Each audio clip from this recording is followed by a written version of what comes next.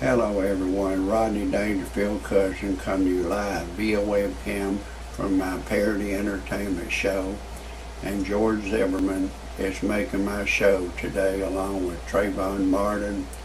There's a big crew of people on my show today, and George Zimmerman has passed a polygraph test administered by the police, and he passed a polygraph test, and they asked him, did you shoot Trayvon Martin in self-defense? He said yes.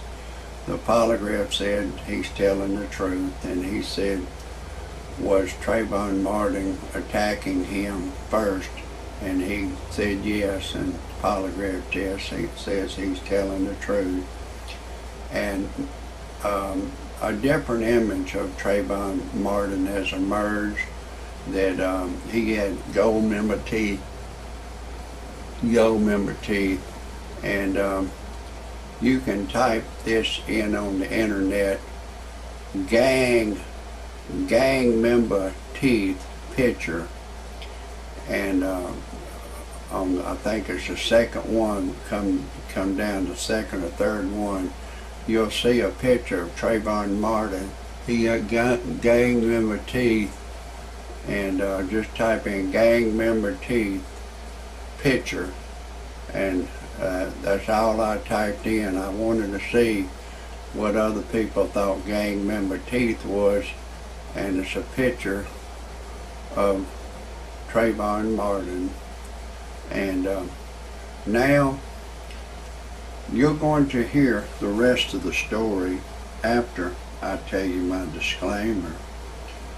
Some of the names have been changed to protect the innocent and the guilty, and some of the pictures have been changed to protect the innocent and guilty. And everything in my parody entertainment show is a parody. Do not take anything I say seriously. Do not take anything I say personally.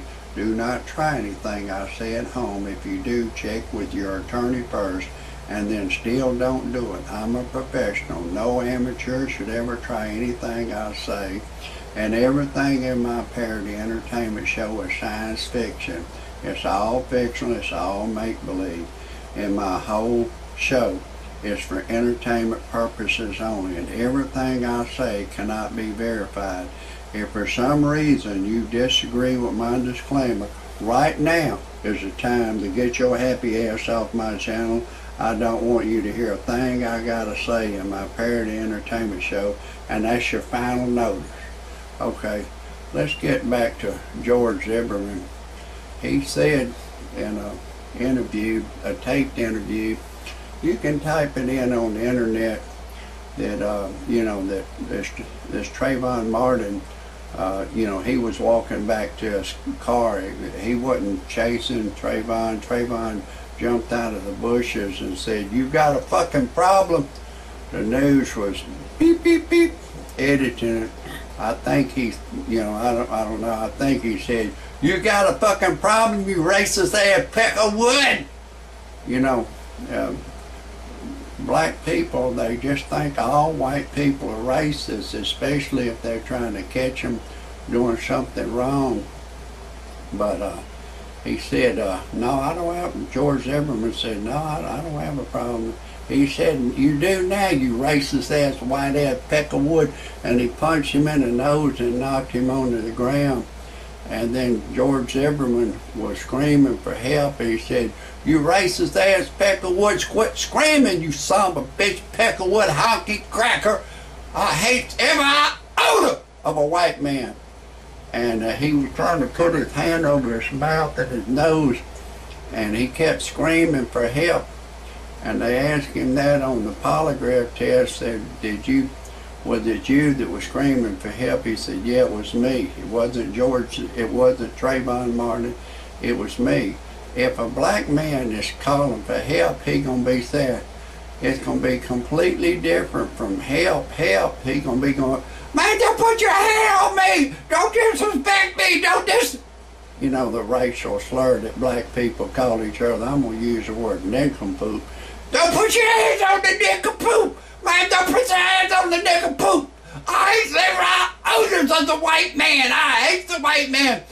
Don't put your hands on me. Don't violate me. Don't disrespect me.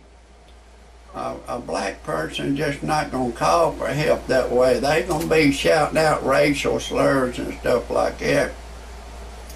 And I would like anyone listening to my show to type in gang member teeth and picture. Don't type in Trayvon Martin, and you'll see his picture emerges. And then another thing, which you just type in Trayvon Martin, and then it'll come up. And then on the left side of the computer, just click on images, and you'll see Trayvon Martin. He going like this, fuck you, fuck you. And then he's got another picture of him holding his middle finger up and giving everybody the finger. He was a hater. He was a hater. He wasn't a choir boy. He was a queer boy. I seen a man kissing him. I seen a picture of a man kissing him. And it's Trayvon Martin. He was 17 years old. And all these blacks are saying, it ain't no way a 17-year-old boy black boy could beat a 28-year-old white man up.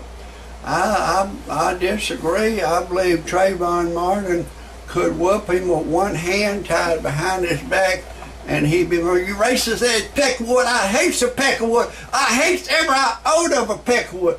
And I want to tell anybody listening to my shows, if anybody has any credible evidence of Trayvon Martin using the racial slur, that blacks call it the N-I-G-G-E-R word, I'm going to keep using the word nincompoop. If anybody has any evidence of Trayvon Martin using the nincompoop word, using the racial slur, honky, cracker, and peckwood, and racist, in the 60s, Martin Luther King, Medgar Evers, and Malcolm X, they had a big meeting. And they said, you know, the white man named us a nincompoop to dehumanize us and a boy. And they said, well, let's name the white man a name to dehumanize the white man. And they come up with a honky, a cracker, a peckwood, and a racist.